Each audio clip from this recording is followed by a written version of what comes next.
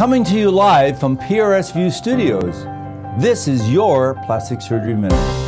So the question I'm trying to address is how to become more involved with both the journal and ASPS. And the best way I can tell up-and-coming residents and young plastic surgeons to become involved is to build relationships. You want to build relationships from the ground up, and that means with the staff at PRS like Danelle, Aaron, and Christina, as well as with Dr. Warwick. And once you build that relationship, it'll allow you to make the connections you need for your future. And in reality, building relationships is what we do as doctors, because we build relationships with all of our patients, hospital administrators, insurance companies, and so that's the key to our success.